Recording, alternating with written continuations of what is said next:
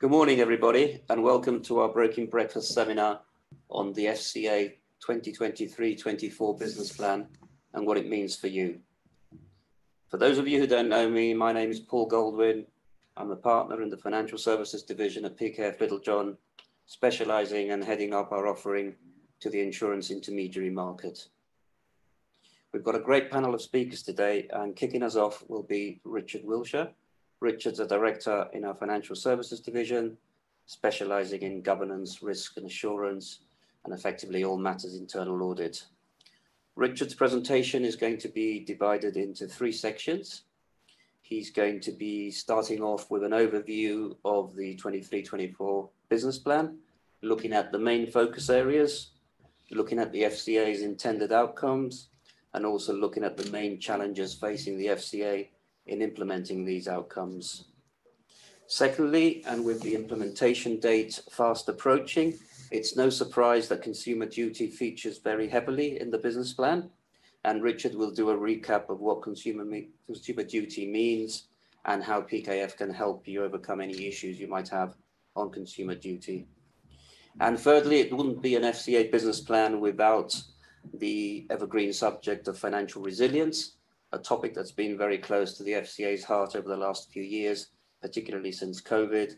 And Richard's going to take you through the main aspects of financial resilience, which were really introduced by the FCA in last year's business plan, and in particular show you how financial resilience is now going to be embedded in the firm's regulatory reporting regime going forward. For the second half of our presentation, I have great pleasure in introducing Michael Corcione. Michael is a senior consultant in our New York practice of PKF O'Connor Davis, but has been working very closely these days with our IT, assurance and auditing practice here at PKF Littlejohn.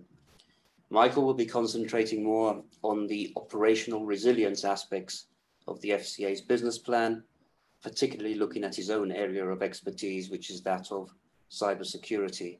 Among other things, Michael will be sharing the results of the FCA's recent survey of how insurance firms have been applying the FCA's operational resilience rules and guidance and the lessons to be learned therefrom. I hope you find our seminar interesting. We'll have time for a Q&A session at the end of the formal presentations, but do feel free to interject if you have a burning question that can't wait in the meantime, or if you're concerned that you're going to forget. And our speakers will be around at the end for a coffee if you want to speak to them on a one-to-one basis. So without any further ado, I will hand you over to Richard. Thank you very much, Paul. As Paul's mentioned, my name is Richard Wilshire. I'm a director in PKF's GRC practice, and I'm going to be taking you through a number of slides today on the FCA's business plan.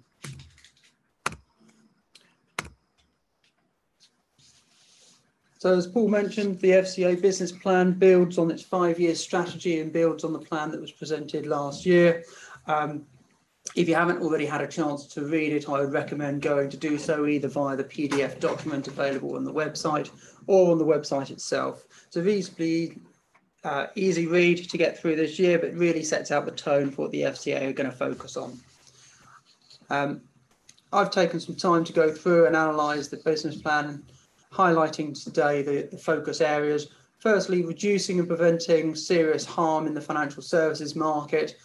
What does that mean for the broker sector? Well, it's really focusing around that consumer environment, looking at retail insurance broking, consumers, and protecting insurers from fraud, mistreatment, and harm that authorised firms can cause if they don't act in their best interest. Setting and testing higher standards. Again, the FCA have made a commitment here in terms of what they're going to do to put customers' needs first, really led here by the consumer duty activity that they commenced last year, resulting in the guidance provided to firms, the implementation programme that they're working on, and what they're looking to see firms implement and embed within operations through 2023 and beyond. And enabling customers really to help themselves, with firms providing them with relevant, timely, effective information to be able to make good financial investment decisions and good insurance purchasing decisions. The FCA have also touched on here, but not in a great deal of detail, the environmental, social and governance priorities that they're looking to set out and how they're going to help firms meet these ESG priorities through 2023. You're likely to see a greater impetus on ESG, probably from some of your carriers, markets that you engage with, and even potentially some of your clients and larger stakeholders that you service. But definitely one to keep on the radar. And I would imagine to see it coming through more into 2024, 2025, that sort of period. FCA are also committed to minimising the impact of operational disruptions. Operational resilience, again, has been relatively high on the agenda for a number of years, and Michael's going to speak to operational resilience a little bit later on in this presentation. And then thirdly, the focus area for this year is promoting competition and positive change. The FCA wants to be seen as a force for good. They want to help firms prepare for the future and strengthen the UK's position in the global markets to provide high quality, recognised and high standardised financial services on a global platform. So the FCA have done their best through this plan to identify 4 critical challenges for not just the insurance market, but also the financial services in as a wider marketplace. But predominantly this boils down into volatile interest rates and inflation. So what have we seen? Well, we've seen in the last sort of 6 months, the Bank of England undertake an unprecedented amount of interest rate rises, trying to combat the increased and high, perennially high at the moment, it seems, in a level of inflation in the UK. And we expect that to continue in the near term, with perhaps May interest rate rise coming through perhaps next week. And we expect to see the Bank of England continue to operate under that mandate to try and ease the increasing level of inflation in the UK.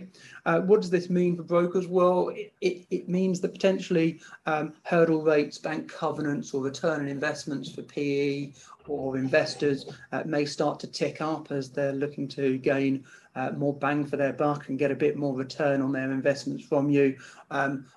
Might, however, see a slight return on some of your invested income, which, so if you're in a cash-rich position and are able to invest, you might see an uptick in the levels of return that you get from investment financing. But equally, private equity is probably going to expect a bit more return out of you. It may also mean that when you're considering, if you're in the process of undertaking M&A, or M&A is in your future plans, you may have to recast some of your models, looking at how both inflation and or interest rates might impact your decisions and your cash flow models based on those. Unemployment, the FCA sees unemployment as a critical challenge for 2023 across the financial services. Again, the Office of Budgetary Responsibility has said that the UK is likely to avoid a recession technically in 2023. However, there are considerations and a widespread analysis as to where the level of unemployment could end up by the end of 2024, 2025. That could permeate down through into some of your clients, some of your businesses in its entirety, and some of your markets and carriers. We may see increasing levels of unemployment linked to the interest rate and inflation, potentially reducing the level of need for insurance products or creating more pressure on insurance product margins. The household disposable income, key here for the retail sector, for brokers.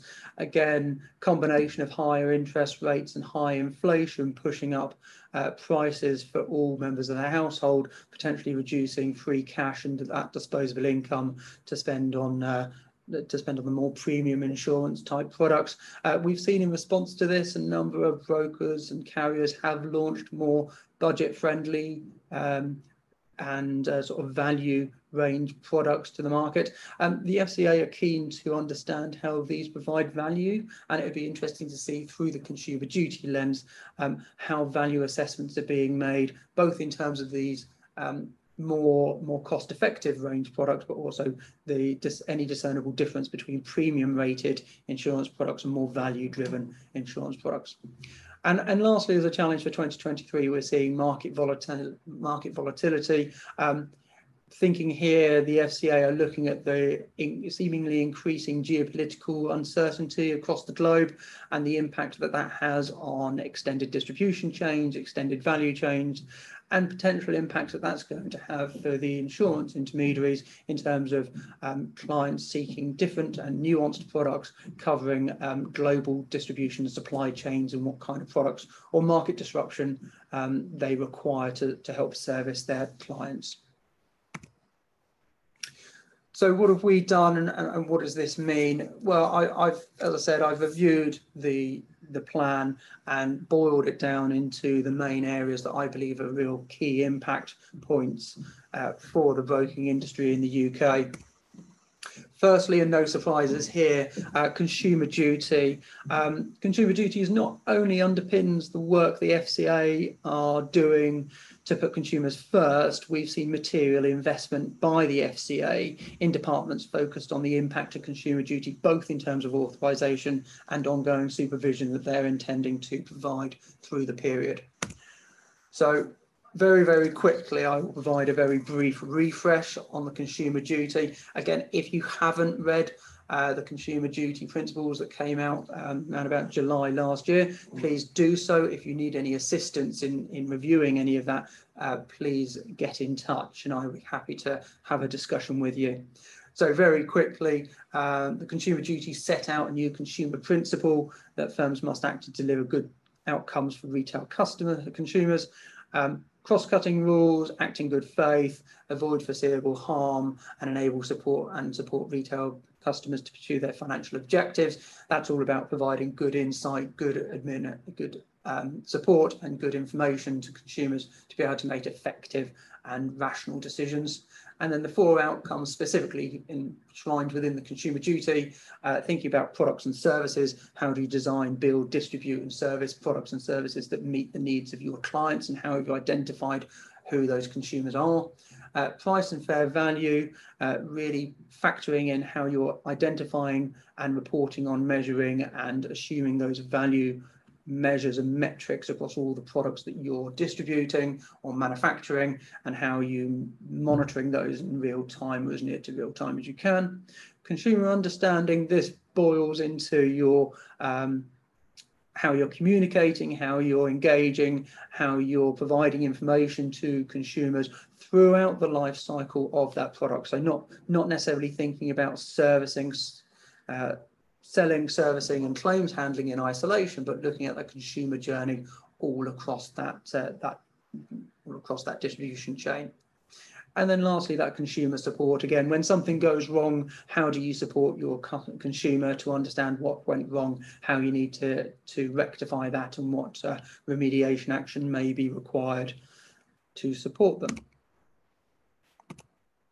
So, as part of the consumer duty from last year, again, October last year was a big date in the diary where it was expected that firms should have agreed implementation plans and established processes to maintain oversight over their delivery. Fast forward to a couple of months' time, end of July, the clear expectation from the FCA is that firms have done everything they need to do on existing and new products to implement consumer duty in their operation. Insight from the FCA would suggest that they understand that this can be quite a large task for a number of firms, and what they're really looking for is they're looking for documented, demonstrable evidence that people are moving in the right direction. If you've got too many products and you know you're not going to meet those July deadlines, then making sure that you have well categorised, well assessed, well prioritised and well documented rationale for how you've addressed the most vulnerable, the most risky elements and products that you provide will stand you in better stead than if you've taken a much more sort of scattergun approach to implementing the duty. And then lastly, coming into next year, July time again, looking to apply the duty to products and services held in closed books. So if there was ever any doubt about the importance of the consumer duty, then let's take a look at what the FCA's activity has been since the guidance came out. They've provided 6 individual speeches that are focused on consumer duty since those rules were finalised, 6 individual podcasts on the key attributes of the duty. There's been webinars, they've hosted events, they've provided 2 further updates clarifying and codifying expectations on firms, including the appointment of consumer champions at a very senior level in firms, and a multi-firm survey with some key points which we'll head into in just a minute. The consumer duty remains core within the FCA's business plan for 2023 and is going to be embedded within their approach to authorisation and supervision through the period. The FCA have gone so far as to dedicate nearly £6 million of funding in resources committed to the consumer duty work and building on that work through their through 2023 and 2024. There are some comments there from those speeches that they provided, really focusing down and indicating that consumer duty remains at the heart of what the FCA are looking to achieve and supporting their delivery of their objectives. In terms of the importance of the consumer duty, they've highlighted through their multi-firm review 6 key considerations for firms in implementing and making sure consumer duty sticks in the organisation. First and foremost, right in the centre there, we've got culture and people. The FCA have deemed it was important that the culture and the people within firms understand the nuances and how consumer duty impacts their firms. Without changes to the culture and people, you can change all the processes around it, but you're not going to bed down consumer duty as a consumer-led organisation, a consumer-focused broker. Feeding on from that, setting the right governance tone and the oversight and accountabilities at that senior level, making sure you're getting the right tone from the top, driving that through the business and setting the right outlook and objectives. Things like embedding it within the remuneration and incentivisation of people within the firm. The deliverability, through their multi-firm review, they identified that some firms had set good plans in place, but there was no effective deliverability or tangible metric as to how they were going to achieve those deliverables or how they were going to opine on whether they'd met them or not.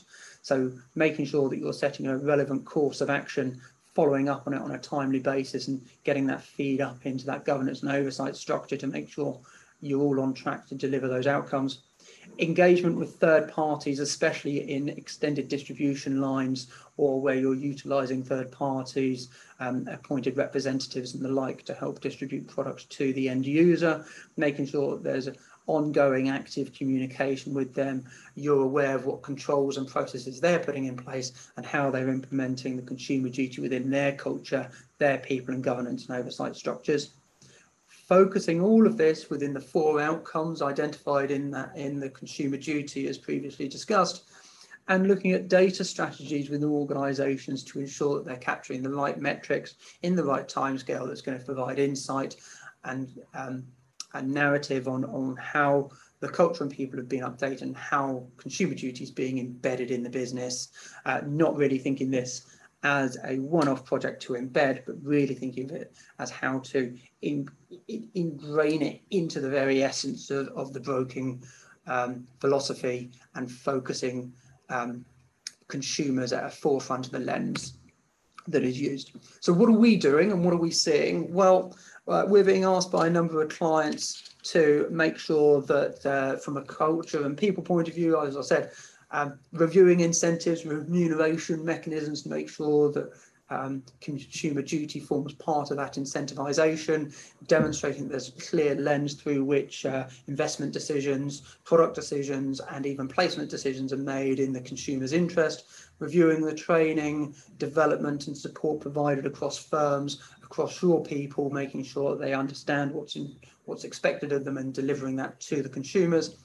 From a governance and oversight point of view, we're engaging with boards and committees, looking at their effectiveness, how they're embedding consumer outcomes within their own decision-making processes. Have they appointed people like consumer champions? What are their roles? How are roles being articulated within the SMCR regime, where appropriate? And reviewing and assessing MI reporting and other oversight mechanisms through which they can opine on how well products are delivering real value to their consumers. Focusing on that deliverability angle, we're really focused on how project plans, those implementation plans that were constructed sort of circa October 2022, how they're being delivered into a live range of risk and control management within the business, what they're doing in terms of managing that as a piece of work, not just in its deliverability right now, but also then how's that migrate over into business as usual practice, assurance over second line type reviews and compliance programs. What are your second line and compliance activities doing, looking at consumer duty?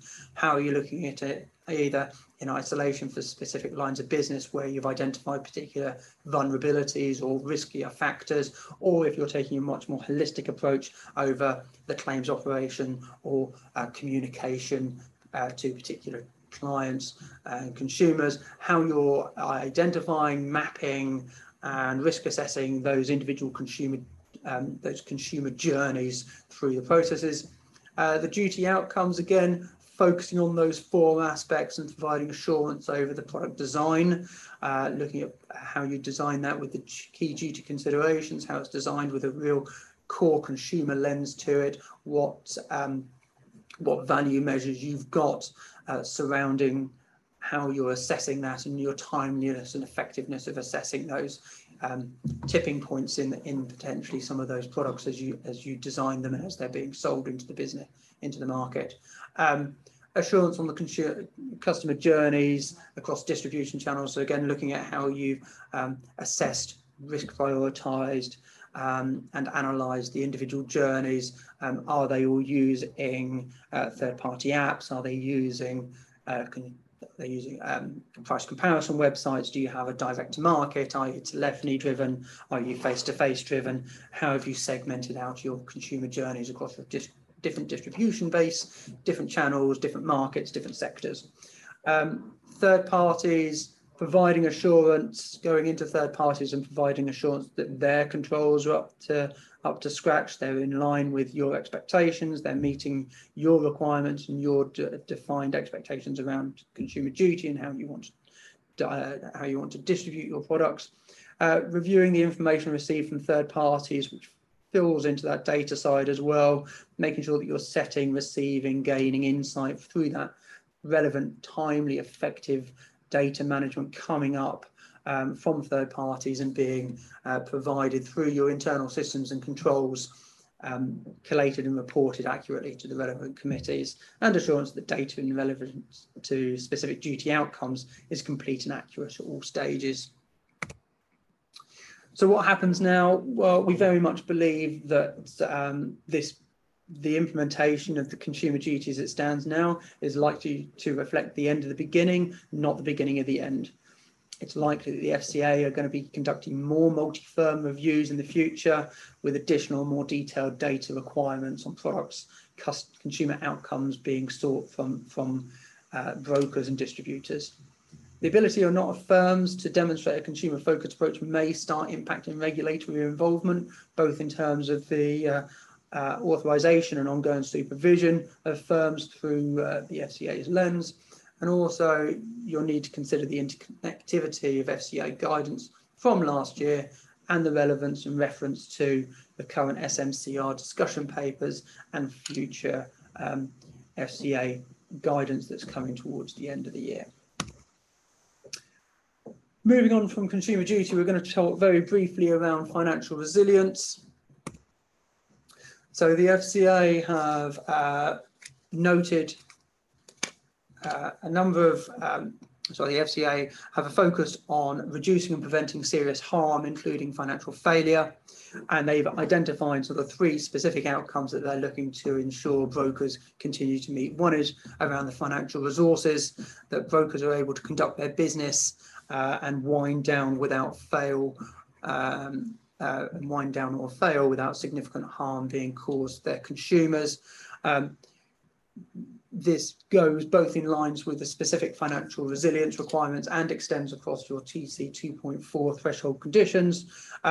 What does it mean for you? It really means for brokers developing, maintaining and reflecting changes in your strategies and plans that are linked to these considerations, making sure that you're ring fencing financial resources where appropriate and where possible, and that you're demonstrating an ongoing ability to reflect and refine your financial resilience requirements.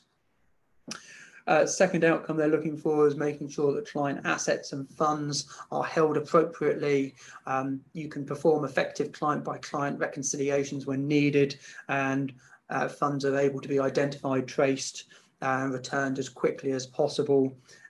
Key here really is to make sure you maintain and ensure an insolvency mindset when you're dealing with these. The key is to try and ring fence these client assets as much as possible and as cleanly as possible, so in the event of any wind down or insolvency, they're not included into the corporate assets, therefore securing and preventing any undue harm to consumers, clients in the market.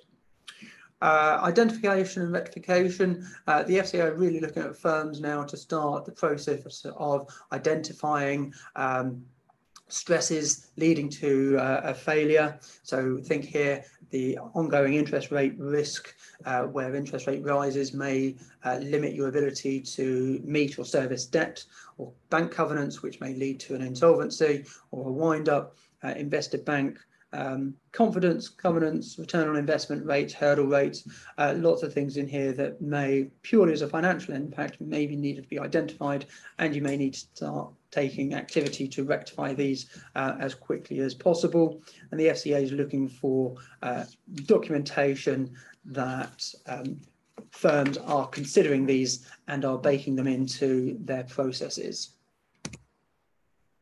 Activities, what are they undertaking? Firstly, new regulatory return, going to be capturing roughly 20,000 solo regulated firms, asking them to provide a new baseline of financial information relative to financial resilience.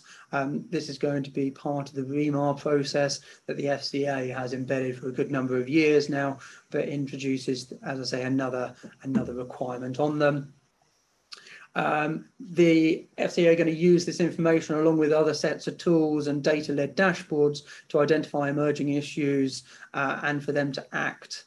They're going to be assessing financial wind down or forecasts ahead of authorization and potentially ahead of merger acquisitions, changing controls, and other regulatory sort of supervisory activities. If you've got businesses thinking of moving from appointed representatives to broker authorization, it's likely to form part of their requirements to have a look at and opine on how well you're meeting their conditions.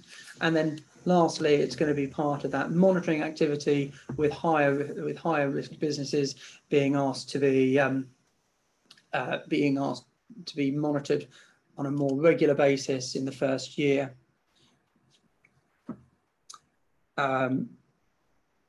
Or during periods of high growth.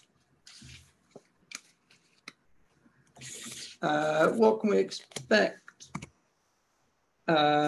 Increased requirements for data and engagement with existing firms to assess and demonstrate appropriate financial resilience and or wind down plans.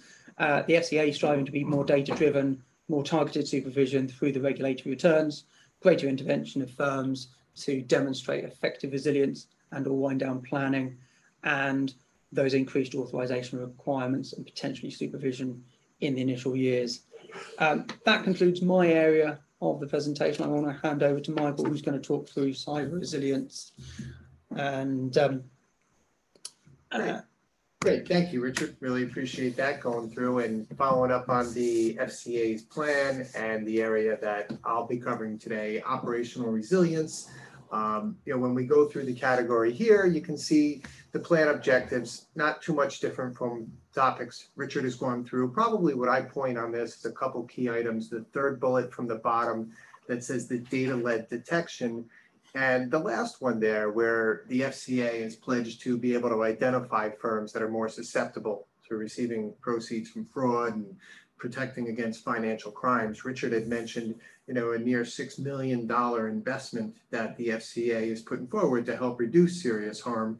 Where they put some of those investments is building up their own technology, their own capabilities to be more in line with the modern standards to detect what's going on out there from a compliance perspective and a controls oversight. The operational resilience, this shouldn't be too unfamiliar with firms as to the definition of resilience, but we want to remind people that it is not breaking something, but pushing it to the point where something may break and making sure that it doesn't. So what the FCA as part of their plan is going to look to, and what they've evaluated, is seeing a continuing level of risk growing in the cyber threat landscape.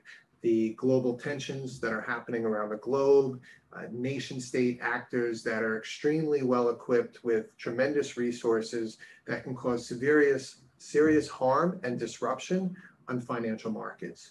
What they're also going to look at for this year is making it clearer how firms should report incidents should they arise, and developing new rules to address the systematic risks that critical third parties bring from an operational resilience perspective. Firms must remember that your resilience and all those with your third parties, I'll call it more the supply chain because it will lead to your fourth parties, fifth parties, but anybody in that procurement in that procurement chain of services to provide to your customer that could be disrupted needs to be evaluated. So how is the FCA going to achieve this? Well, they're going to assess how operationally resilient firms are and remaining with their impact tolerances. And they want to make it clearer to firms how they should report operational incidents, including what, when, and how they were reported. And they'll leverage this information to help disseminate intelligence to the community so that they can better prevent against other attacks that may come up against similar peer firms. They're also going to make a focus on the critical third parties, and will be publishing a consultation paper and oversight, giving new standards, testing approach, and guidance for oversight over those critical third parties. When we look at the operational resilience requirements, these shouldn't be new to anybody. They've been out there for a while. As Richard mentioned, there's journeys and hurdles. The initial requirements have firms must map their important business processes, people, technology. Impact tolerance is probably the most element to be identified, as well as the metrics that you're going to use to measure against those. And I'll talk a little bit about metrics on a slide coming up. The resilience requirements, again, in addition to those mentioned before, is conducting lessons learned. So how can we do exercises to test our resilience? We don't know where that point of breakage may be unless we're running through scenarios, plausible scenarios. And when we talk about the cybersecurity threat landscape, the plausible scenarios continue to evolve. And there is a lot more that firms need to be aware of. They continue to change every day, so it's a moving target. Firms need to continue to self-assess their environments. Their documentations need to be updated around how they're governing their controls and protecting against the cyber attacks. When it comes to the impact tolerances, though, the FCA does still believe firms are best set their own impact tolerance levels. They understand their business, they understand their commitments to their clients, but they have to always make sure that there's not intolerable harm handed down to the clients. And they also have responsibilities against overall market integrity. So they have to look at the boundaries outside of their walls and their clients, and how it may be a more widespread disruption and what harms they could have on others if they should be impacted. So they're expected to manage this business risk and focus on the preventive measures. When it does come to measuring the impact tolerances, time duration will always be the mandatory metric. And then that'll vary based on the clients you're serving. Vulnerable needs may have different timeframes and responses that are required, but it's basically going to be a service by service, firm by firm approach. But then there's additional metrics that need to be added in based on that service, based on the client demands, based on the requirements that'll tie in the cost, the scale, the type of transactions, and the number of people, and of course, materiality is always going to come into play. All of these metrics need to have their specific tolerance levels, but then need to be evaluated in coordination with each other, and so that one isn't pushing the other over the brink of that tolerance level. We'll talk now a little bit about the incident response, the readiness, the planning, and testing. As we mentioned before, that's one of the things the FCA will evaluate. And if you're not testing your response to incidents, these plausible scenarios, how do you know if you're going to hit your tolerance levels? And doing this testing is something that the FCA will review. They'll want to see that you're going through your plans, that you're identifying where you have weaknesses, and that you're looking for areas where you can make improvements.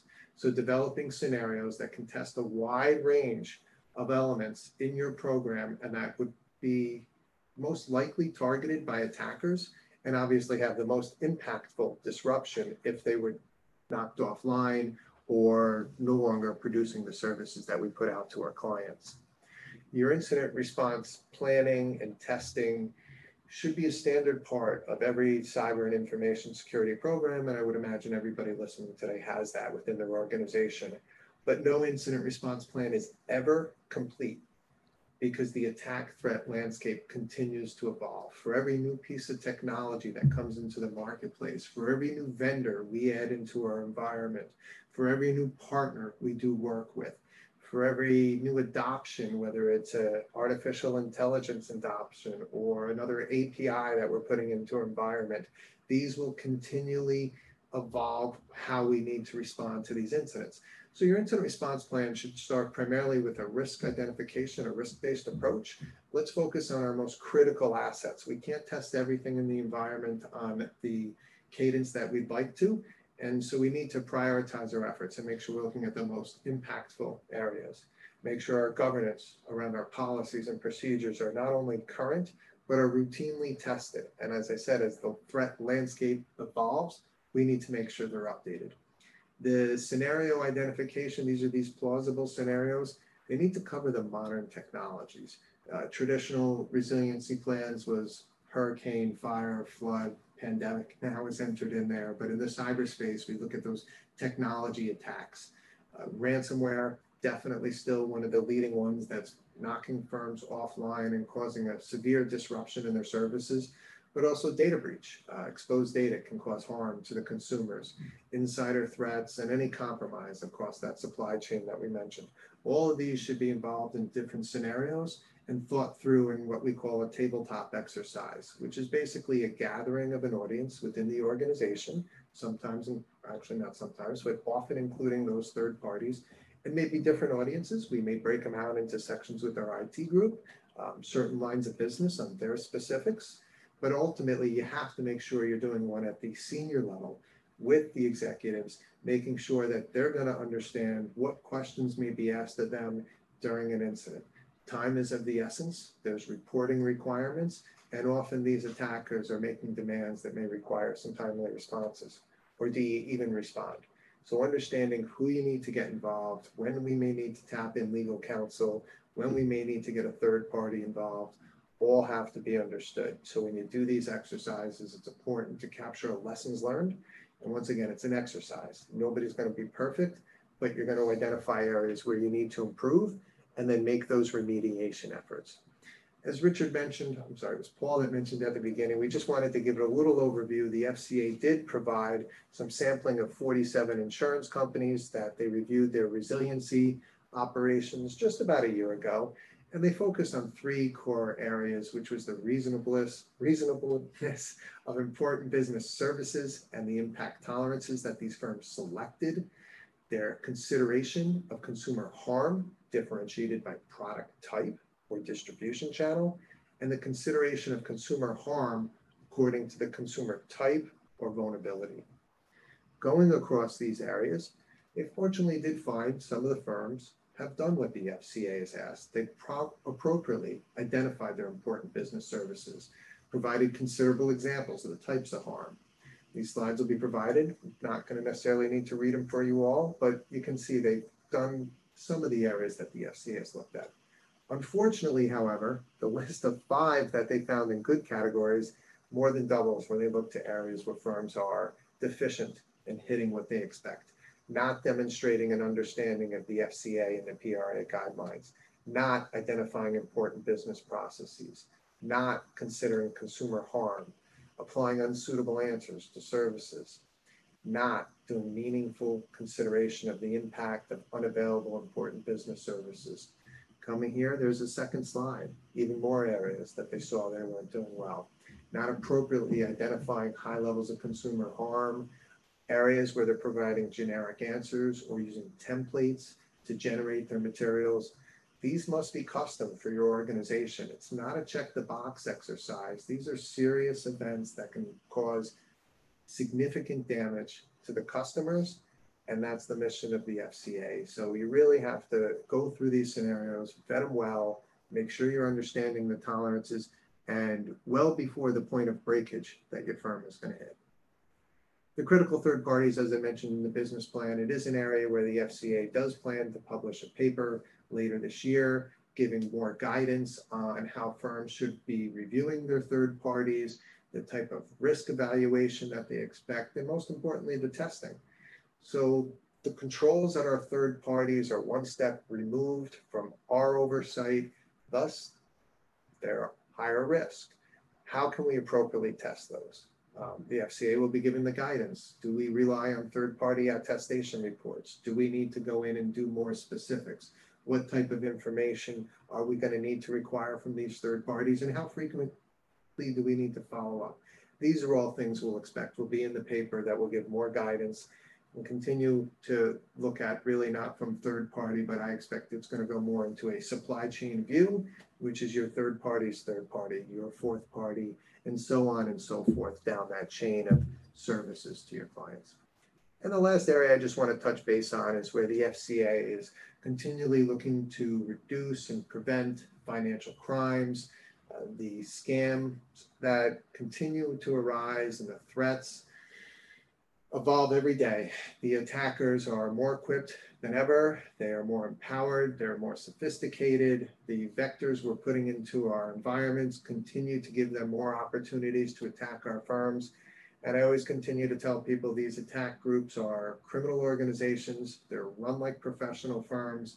However, they don't have these regulations to deal with. They don't have to worry about customer care or taxes or employee benefits.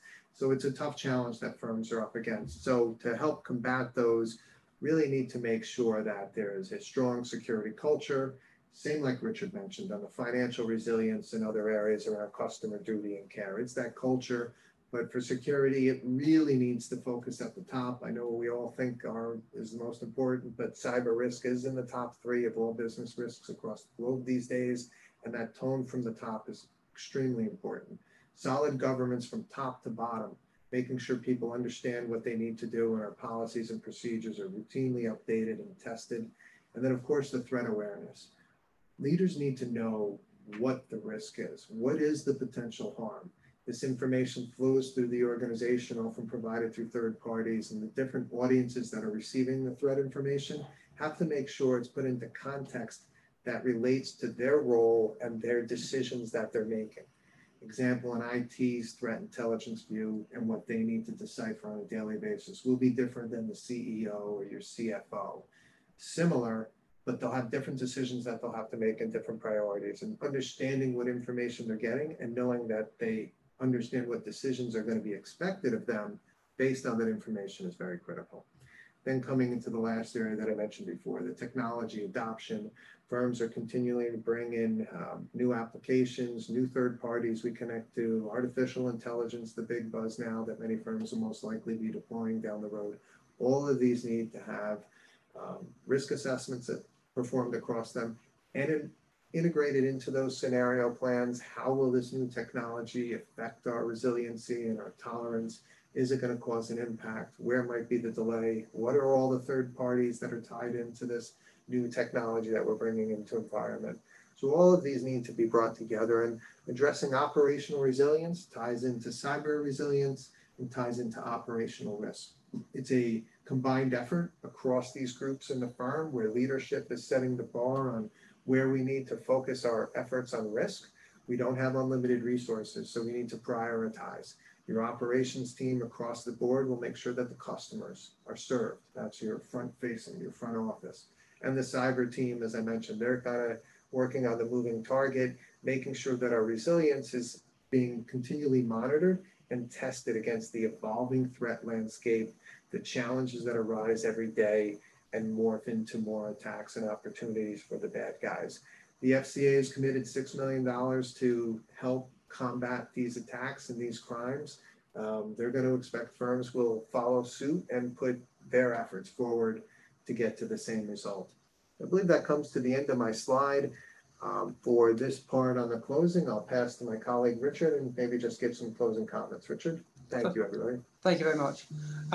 So that's taken us through the FCA business plan for 2023-24, the Consumer Duty update with its imminent implementation at the end of July this year, the financial resilience with the increased regulatory focus and regulatory return coming again during this year, and a very thoughtful update from Michael there on cyber security and operational resilience.